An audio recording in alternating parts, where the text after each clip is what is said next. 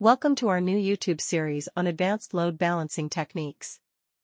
In this series, we'll explore how to connect to upstream providers and dive into key concepts such as ECMP, PBR, ENT, PCC, DRRP, and bonding. We'll break down each of these technologies step by step, helping you understand how they work and how to set them up in your network environment. In today's video, we'll start with ECMP, or Equal Cost Multipath Routing. I'll show you how to configure multiple paths for redundancy and load balancing, ensuring efficient traffic distribution across your network. Let's get started.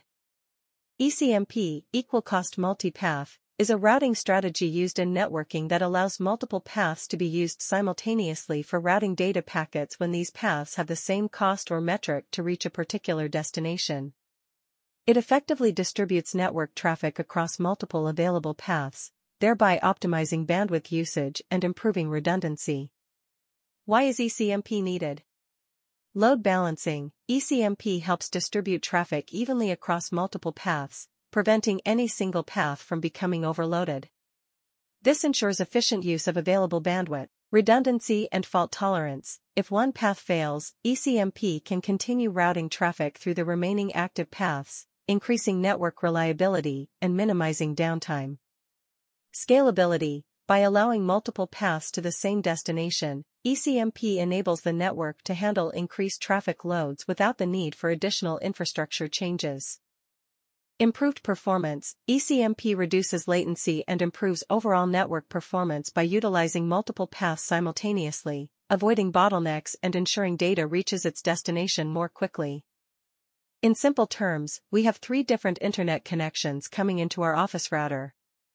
With the latest version of our Mikrotik router software, it will automatically use all 3 connections at the same time, balancing the traffic between them. If one of these connections goes down, the router will still ensure that our office computers stay connected to the internet using the other 2 connections. Enable the DHCP client on the interfaces connected to each upstream provider. This will allow the router to obtain IP addresses dynamically from the DHCP servers of each provider. DNS setup. In the DHCP client settings, enable the option to use DNS servers provided by the upstream providers. This allows the router to resolve domain names into IP addresses, ensuring internet connectivity. NTP, Network Time Protocol. Set up NTP to synchronize the router's time. You can configure the router to use NTP servers provided by the DHCP servers or specify your preferred NTP servers. This ensures accurate timekeeping for log entries and scheduling. Default route. Allow the DHCP client to add a default route from each upstream provider. Mikrotik will handle ECMP, Equal Cost Multipath, routing automatically for load balancing or failover across the 3 providers.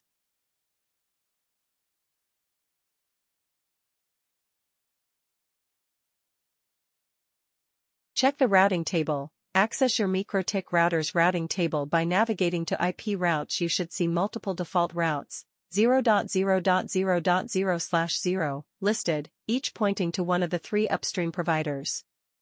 Verify ECMP configuration. The routing table entries should have the same distance and route metrics, indicating that ECMP is in place. This configuration ensures that traffic is balanced across all 3 upstream providers, allowing the router to utilize all available connections for outgoing traffic.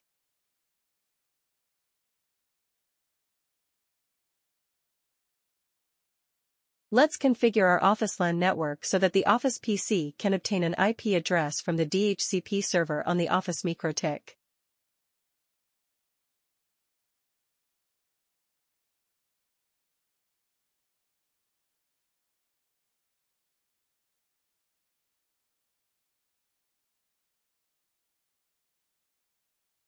Keep in mind that for our LAN network to access the internet, we need to set up masquerading.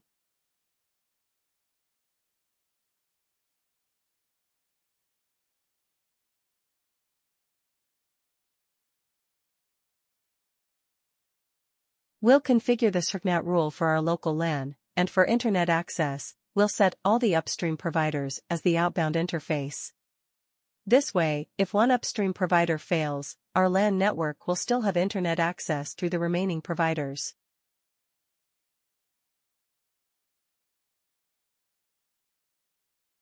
Let's go to the Office PC and use the command to obtain an IP address from the Office server.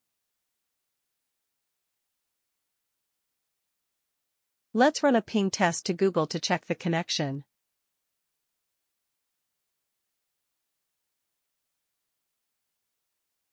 Let's arrange Winbox and the PC's CLI side by side.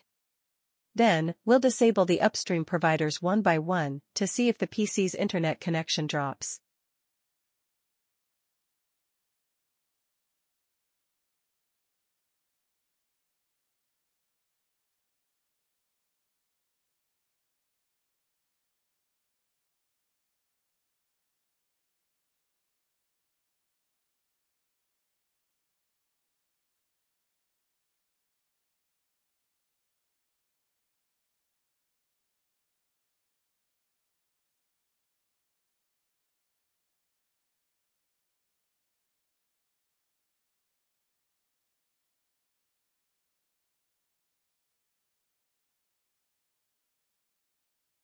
There we have it, the PC's internet connection didn't drop.